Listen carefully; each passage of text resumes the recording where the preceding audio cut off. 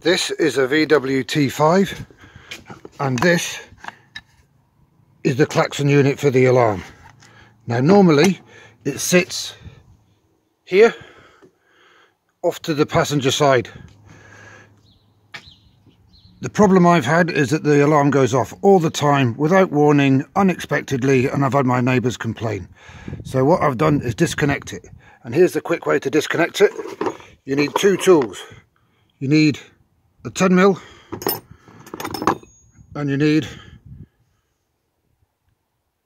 a 13mm. You then see this trim here, pull it off. You now have to release this scuttle panel here, run your finger along it, do it from both ends, get it loose, get it loose. This is the hard bit when you have one hand on the phone, but basically you can, the klaxon unit is facing you like that underneath, so you see this 13mm nut is there.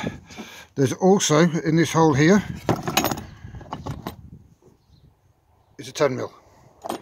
So basically there is enough room for you to reach in under here with your hand. You can try to take the windscreen wipers off, but they're on a tapered spline, so removing them is going to be very hard. And I found that you could get in with your spanner and you were able to unturn it, and it was great. Now, can you see here? That is the electrical connector. You need to pull it out. You will only actually see this bit at the top. So that's what I actually used the 10mm spanner, was to get in underneath the rubber grommet and lever it out to pull the connector off. And then you pull the entire thing out. Now, I've got to warn you, this will still be ringing. It will be making a hell of a noise.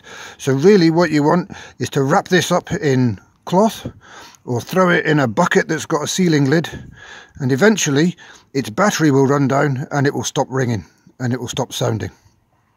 But that's it, job done. I can confirm that this does not immobilise your van. I've driven for 20 or 30 miles now, and if the alarm does go off, all that happens is your indicators continue flashing.